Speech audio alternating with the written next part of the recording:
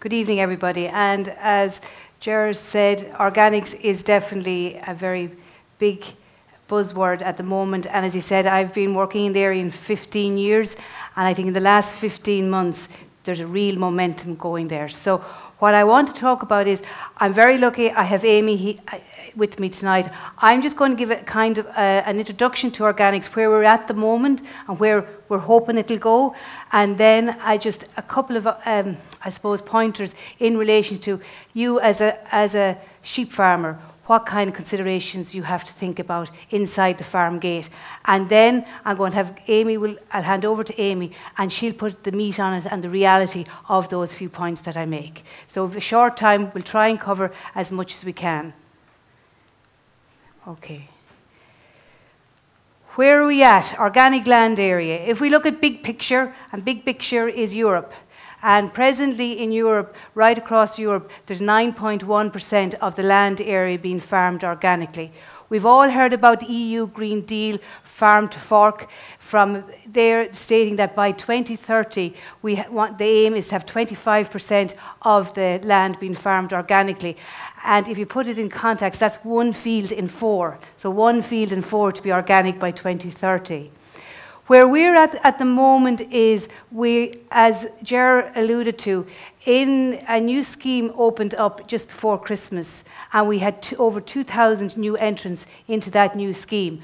And they were joining an existing 2,000. So we have 4,000 farmers now farming organically and 2,000 starting the conversion to organic. So there has been a huge upsurge. And these numbers, again, the scheme will be all going to plan, will open again towards the end of the year. So again, more ambitious. We're hoping that more will go in at that stage. But that's where we stand at the moment. If you were to look at what are those 4,000 farmers farming, it's predominantly livestock production. And last figure showed, looking at the sheep side alone, that we had about 66,000 ewes in approximately 700 flocks. If we look at the area of being farmed, I said we're now at just over 3%. Between 3 and 4%, we're talking about 190,000 hectares. So our aim, and the aim of the President's government target, is to align us with the EU average presently of 9.1%. So that's where the aim is to go. I went backwards, apologies. So in relation to, from a policy point of view and from a scheme point of view, and again mentioning the scheme that Ger mentioned, the organic farming scheme is a 5-year scheme. The organic unit of the Department of Agriculture is actually based here in Wexford, in Johnstown Castle. And they have a 5-year scheme. And here, just to show you what actually, it's an area-based payment. We'll just look at the dry stock here, if I can pointer. The payment rate is €300 per hectare for year 1 and 2, coming down to 250 in year 3, 4 and 5. So maybe you're wondering, why is there year 1, 2 and year 3, 5? When your farm enters conversion to organics, it takes 2 years for your land to get full organic status. So your land is undergoing organic conversion in year 1 and 2. So hence you get a higher rate payment because you have no organic produce until the first 24 months have elapsed. Then in year 3, 4 and 5, you're at €250 per hectare. On top of that is a participation payment on top of your area's payment of, in the first year, of €2,000, and then in year 2, 3, 4 and 5, that comes down to €1,400 per year. Again, you wonder, what was the participation payment? I suppose we're all used to applying for schemes like, for example, acres. You went into a planner and you sent your scheme application into the Department of Agriculture. In organics, it's slightly different. As I said, you have the HQ of the Department Organic Unit in Johnstown Castle in Wexford. But they've given the role, or designated what's called organic certification bodies, to inspect you as an organic farmer through your participation in the organic farming scheme. So naturally, those certification bodies will have to be paid every year. So this will help towards, for example, the payment of your certification fee on an annual basis, or even also if you have an advisor. So that's what this participation payment will help with. I just put up here, just very quickly, selling it with total amounts here. 40-hectare sheep farm in year 1 will get 14,000. In year 2, 13,400. In year 3 to 5, 11,400. So that's what the money is worth. But let's move on in relation to, it's not all about money. You have to do something to get this money. So we need to think about, sometimes as I say to people when I'm talking to them about organics and converting to organics, is that you have to, the land is the easy part to convert, but you need to convert yourself first. So you need to know what organics is about. Backwards again.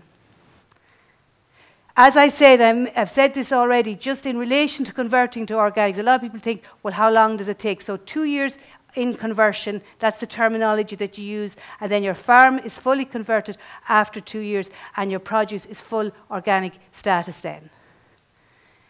As I've mentioned before, the organic unit is based in Johnstown Castle. They've given the role of the inspections to the organic certification bodies. In Ireland, you have 2 certification bodies, the Irish Organic Association and the Organic Trust. So, we'll park that for a minute now, and let's look at what type of things do you need to be thinking about when you're considering converting to organics.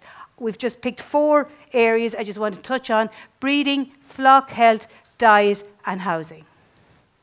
So breeding. Breeding is no different than what you're doing already. In relation to organic farmers, and it was just touched on with Dave in his closing, in relation to what type crossbred ewe fits very well into the system, organic farmers would tend to look and check breeds that have a tolerance to worms. So, for example, Texel blood would be included there, as somebody in the audience said, and also you'd have a good lean carcass. Belclare would be another consideration because they would also have Texel blood. Suffolk, if you're looking for an early lamb, would be considered. So any of those crossbred with anything like a Shirley, Suffolk, Texel will produce a good quality lamb. In relation to maybe replacing breeding stock, the considerations are slightly different when an organic farmer. You can't just go out and buy a nice pen of breeding ewes. In organics, the ideal would be to have a closed flock system. That would be the ideal. You'd be minimising bringing in diseases and your flock would be closed. However, in reality, that may not be the case. So what you would look for, if you could not find organic breeding sheep, breeding females to suit your system, you can get permission from your certification body to buy in 20% of your adult flock. So if I had 200 ewes and I needed to get replacements, I couldn't get them organically, it'd be 20% of 200 ewes is what I could bring in with permission from the certification bodies. No problem in relation to buying a ram. You do not have to source an organic ram, so you can buy a ram from a non-organic herd. Moving quickly on to flock health. Again, it's a big question that I get asked by farmers on a day-to-day basis. Some people think if you go organic, it's natural, that's it. You don't treat sick animals. You will do no differently than what you're doing today. If you've got a sick animal or sick sheep in the morning, you go out and you treat that sick animal, because animal health and welfare is one of the key principles and a key ethos in organic farming. There are considerations. Having said that your aim is to have a healthy and productive sheep, but you will try and maybe use more management practice. So we're looking at clean grazing, maybe looking at, I'll be talking a little bit about in diets, multi-species swarts, forage crops, all of that kind of thing, clean grazing, rotational grazing. You will aim to try and place great emphasis on that. However, when you go into organics, you put together a flock health plan, and Amy will go through it with her on her farm in relation to what a flock health plan consists of. You sit down with your veterinary surgeon, you put it together, and you would put together on an annual basis what you would be treating for. So if you are vaccinating now, you would put that in on your plan and you can continue vaccinating. If there's a mineral deficiency on the farm, you would put that in and you would continue with your mineral treatments. If you have are treating there is a fluke worm parasite problem on the farm, it's identified, and that will be put in the animal health plan. I suppose, again, looking at what differences maybe in relation to organic sheep farming and any animal farming in organics, there will be longer withdrawal times that you have to adhere to. So if the bottle says X number of days, in organics, it'll be twice what's written on the bottle. That's what the difference is. Also, I have here a number of treatments within 12 months also. Now, I put that up in Monaghan and people thought the fluke and worm treatments and that is included there and vaccinations. That's not the case. Here, if I went out and I had a sick lamb or an outbreak of something in the herd, I could go in and treat the animals, and it's a veterinary treatment for an illness that we're talking about here. And if an animal is going for meat consumption and is treated more than once in a 12-month period, that lamb cannot be sold into the organic food chain. So it can be the option you have is that you can reconvert it over 15 months, or you can sell it conventionally.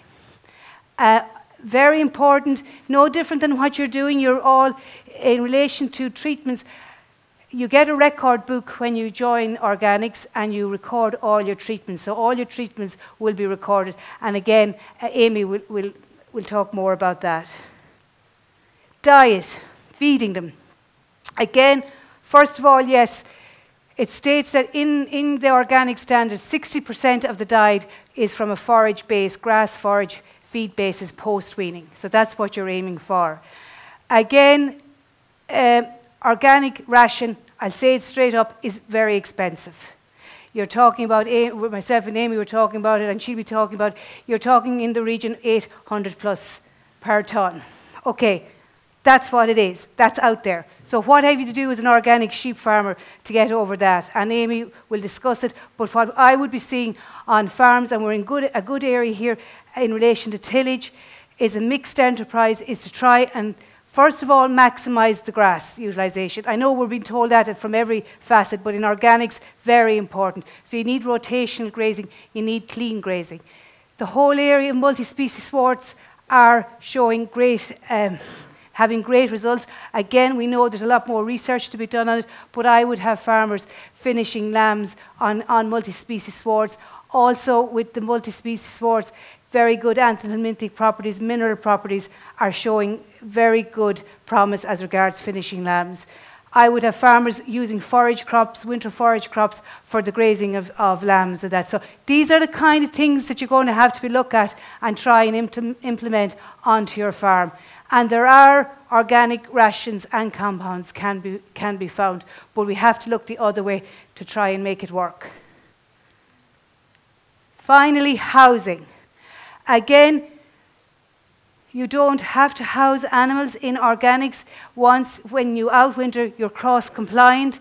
In relation to housing, and housing here of sheep, what I would say, when you're housing sheep, as we talk about here tonight, there's more generous spaces allowed. And what I mean by that, if we look here, I have 1.5 metres squared per head is what a ewe requires in total if she's been housed. And 50% of that 1.5 has to be a solid lie-back bedded area. So they can't be on slats all the time. They must have access to a solid lie-back bedded area with plenty of straw. Again, we don't have to get for bedding, we don't have enough organic straw, so conventional straw is used for bedding. So on the note of bedding, I'm now going to hand you over, if I don't go backwards again, over to Amy. So she's going to put into practice some of the things I have said. So you.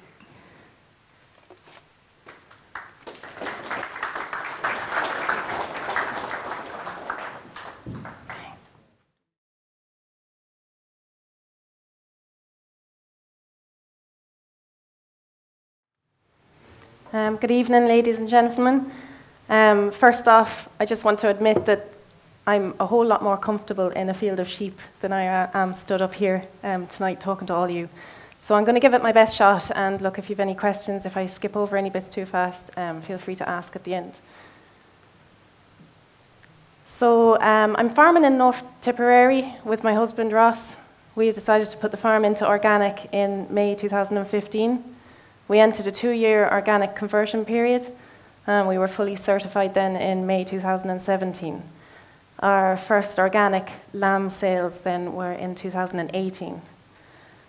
Just this photograph here, it was a monumental day. We hadn't had any sheep on the farm before this. It was 100% conventional tillage. There were no fences or roadways, no plumbing systems, no water troughs.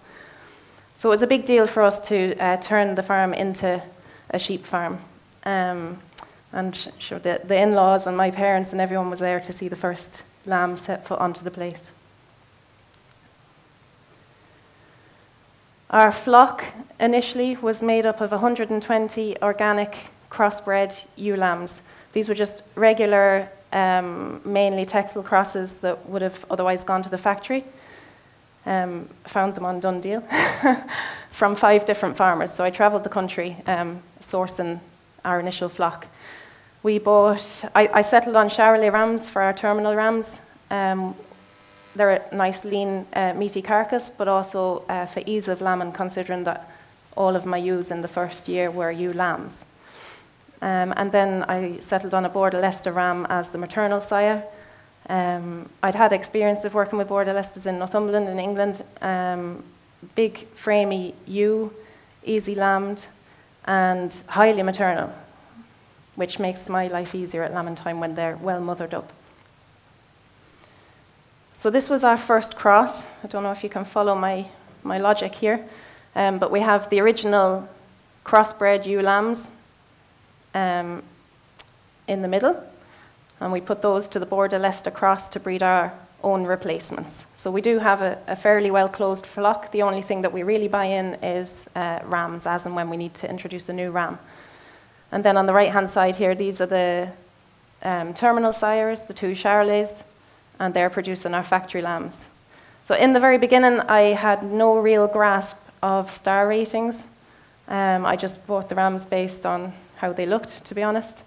And ever since then, I've bought 5-star rated rams, either maternal or terminal, or both.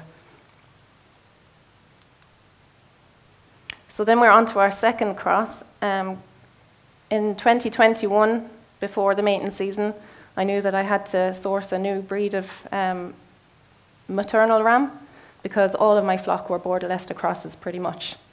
My Border Leicester ram was redundant. Either I needed to get out an unrelated Border Leicester or change the breed. It was really late at night. One night I was reading about all the different breeds and all the merits of the different breeds, and my own interest as well is in breeding nicely shaped factory lambs.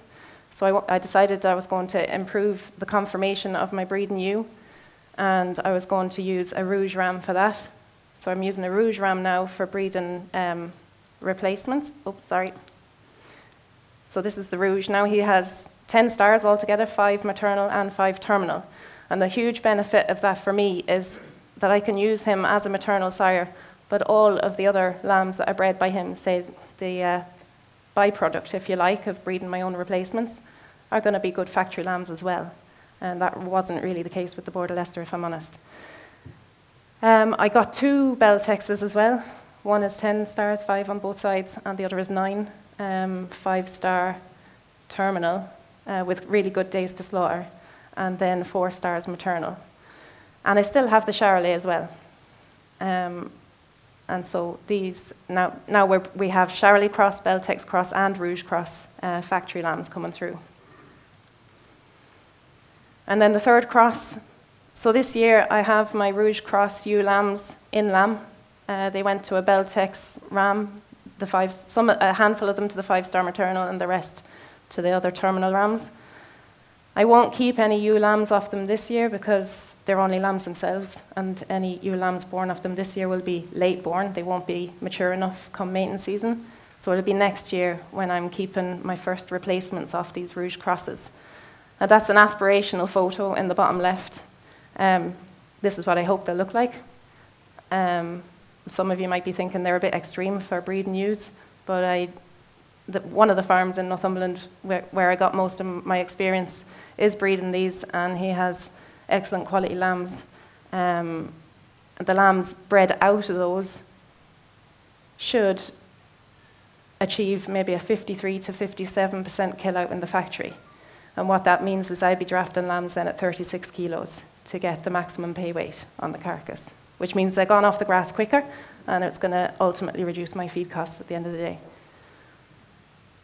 The factory lambs, they're our current factory lambs, but by the time we've added in these lean meaty carcasses, they'll be slightly improved as well. So at the moment, we're most likely around the ewe grades. I just have a docket here from the 1st of December, 21 U3s and 9 R3s.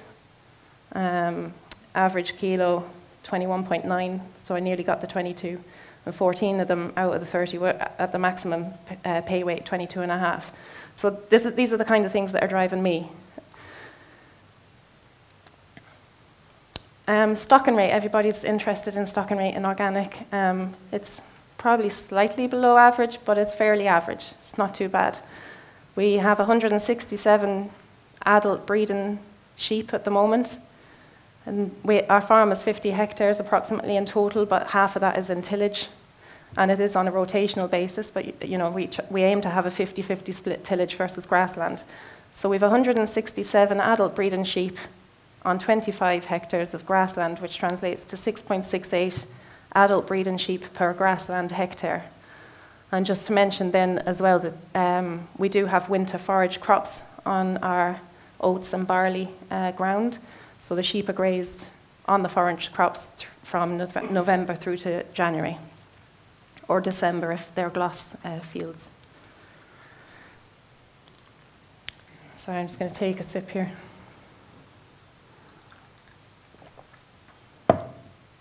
So scanning rates, you've probably gathered by now I kind of like my stats and figures and performance measurements and that kind of thing. So I do keep a record of the scanning rates on an individual basis, like I know what each ewe has bred over all the years.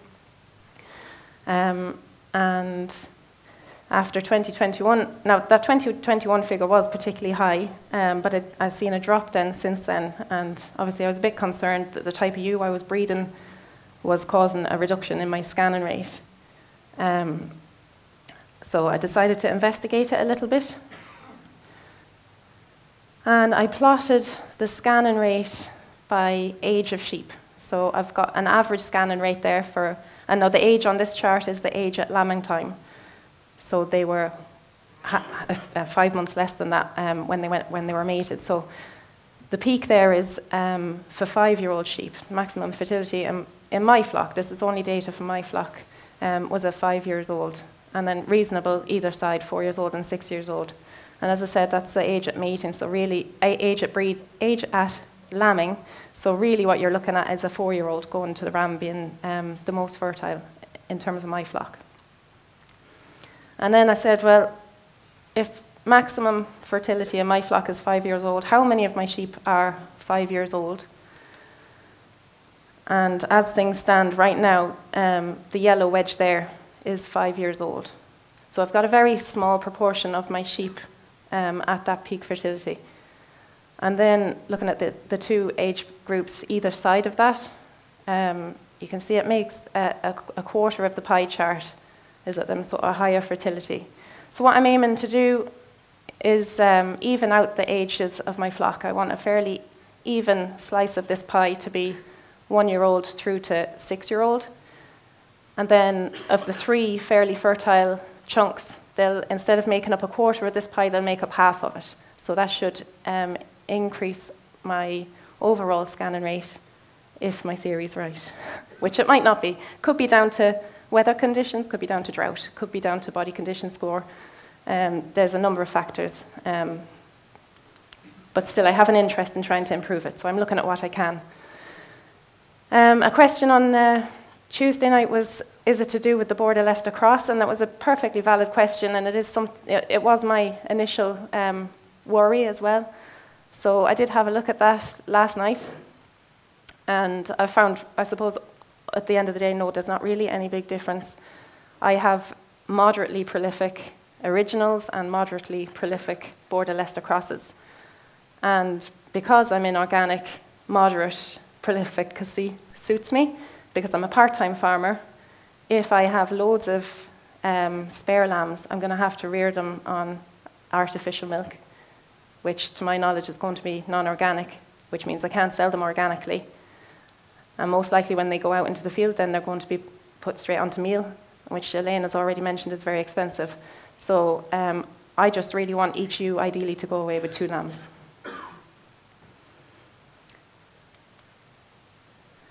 On to flock health then. Really what we're aiming to do in organic is build resilience in our livestock so that we can reduce the amount of treatments the animals are going to need to get. So this is sort of from the ground upwards. So you're starting off with soil fertility, you're building fertility in the soil. You're growing a range of species. We've got multi-species grasslands across the whole farm. We've got red clovers. We've got winter forage crops. And then we're scanning the ewes to make sure that we feed them correctly at lambing time.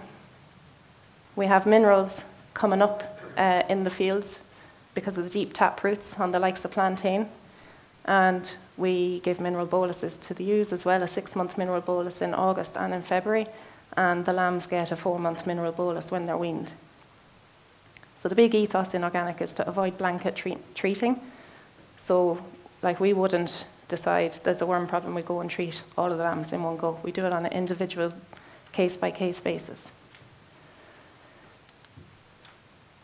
This is what our flock health plan looks like. The flock health plan is drawn up between ourselves and our veterinary consultant. So just starting with August, when you're preparing your ewes for mating, we'd give the mineral bolus to the ewes then. The rams go out in October. We're lambing in March. And again, that's because of organic, we're coinciding with the grass growth. We scan the ewes then around 80 days gestation, and that usually falls just after Christmas. And then when the ewes are housed, we're giving them their next mineral bolus and their vaccination booster. So the only vaccine we give on our farm is for clostridial diseases and pneumonia. We have had issues with toxo in the first year. We didn't vaccinate, and we haven't had any significant issues since. And we did have an outbreak of ORF one year. I actually got it myself as well. And we did vaccinate on veterinary recommendation that year, but we haven't done it since, and we haven't had a problem since. We're lambing then in March. We lamb all our ewes indoors. It's a solid floor shed, straw bedded, using our own straw. And just, I suppose, 2 points to note, we're feeding our own silage as well, and some of that will be red clover silage, which is higher protein than the regular silage. And again, that'll reduce some of our feed costs, because organic soya, I think, is up around the 1,600 or 700 euros a tonne. So yeah, 2 factors to consider at lambing time. When you sell organic lambs to the factory, you have to declare every treatment that each animal had as an individual in the past 12 months. Now, most lambs are going to be less than 12 months when you sell them, so that means every single treatment since birth. Now, obviously the aim is that they've had none or hardly any treatments. But if they do have any treatments at lambing time, it has to be recorded. So what we do on our farm is we tag each lamb as they leave the shed. They'd have a spray mark on them up until that point, spray mark in the creche. And then I would record the tag number beside the spray mark on my manual kind of records. They later then go on an Excel spreadsheet in the house. And tail docking and castrating. If you want to tail dock and castrate, you have to follow all the usual rules. Like ours are usually done about 2 or 3 days old when they leave their individual pen and they go into the creche. But you do need a derogation for that. Shearing, we do that in May. And then around that time, the lambs are given their vaccination. Again, that's just for the clostridial diseases and pneumonia. And then 4 to 6 weeks after that, they're given their booster, and they're usually foot bathed around that time as well. And it's a zinc sulfate foot bath that they're getting. We find that if we coincide the foot bathing with a treatment, by default, they get enough time in the foot bath. You can't just run them through that foot bath. They have to stand in it. So it's a batch foot bath that we have. So I might stand them in that, give them the vaccine and the bolus at the same time, and then off they go. we don't really have any problems with foot rot, so I'm grateful for that. And then July and August, the lambs get their mineral bolus when they're weaned. If required, we can give worm treatments or coccidiosis treatments. That would be based on a fecal analysis, and it would be done on an individual basis, and it would be recorded per tag number. You then, on my spreadsheet that I record any treatments that the livestock had, I have a few formulas running so that I can keep track of withdrawals, because we are looking at the organic standard withdrawal periods. So you'd have your statutory withdrawal. Just take Albex as an example. Albex has a withdrawal, and I think, don't quote me on it, 4 days. In organic, you're going to either be doubling or tripling that. So worst case scenario, it's going to be 12 days. Then the factory has its own requirements, and it's not the factory who's making up these requirements, it's the customers of the factory. And I believe for Albex it's 56 days. So you've got to be really careful, and you've got to make sure you know the consequences of what you think you're going to use before you use it. And in the early days, I'd often be seen going into my local agri store with a few sheets of paper, and I just had to make sure that I was buying the right thing and not going to trip myself up. So on to grassland management. This is really important to us on our farm. We focus on it a lot. As I said already, we've got the mixed grazings. We've got red clover, white clover. We're using temporary electric fences to split our paddocks when there's sort of high grass growth. And that just means we can have the lambs moving on to fresh grass on a more frequent basis. That's helping reduce the worm burden in the lambs. The big benefit for us of using those temporary fences as well is because we are tillage farmers too, so all of our fields end up in tillage at some stage. Just means we can take them up, and it's much easier with going in with the machines. The temporary electric fencing at the time worked out as €2 per metre. And we have our multi-species swards as well. So the chicory is a natural anthelmintic. It should reduce the need to use wormers on the farm. And the plantain brings up minerals and trace elements from deep down in the soil layer. It's got a really long taproot, and it's making all these things available to the sheep.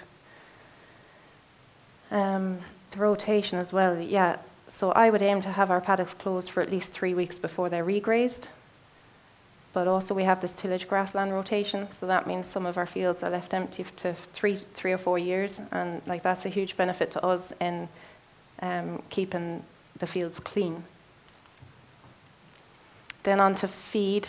Yeah, we've all been saying feed is really expensive this year. Last year it was $690 a tonne. This is for a mixed ration, ready to go, 19% protein. It's €830 a tonne this year. We're not going to be buying it this year. We've fed in lots of different ways over the years. We started off in the first year mainly because I was nervous about getting it right. We started off with a ewe nut, 19% protein. It was really handy, it came in little bags, but just too expensive, so we haven't done that again. The following year we moved on to using straights, which was fine, probably the most cost-effective option, but it was very time-consuming and kind of messy, and we do both have off-farm jobs as well.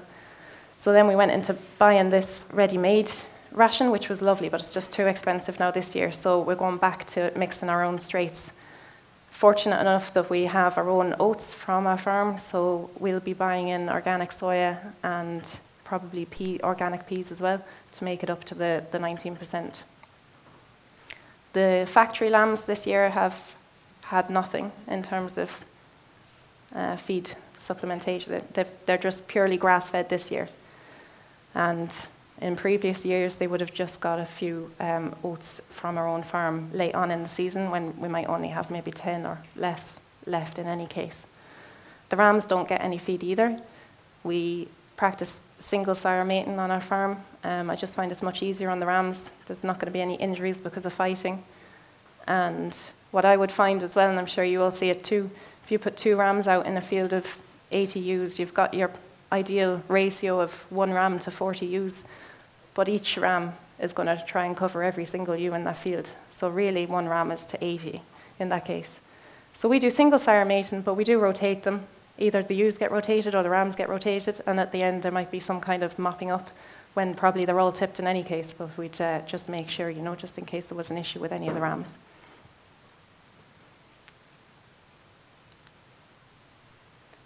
Oh, sorry, no. Just at lambing time as well. We're feeding at lambing time, and in my opinion, this is how you would feed whether you're organic or not. Now, I know some other people, there is variations on it, but this would be sort of textbook maybe.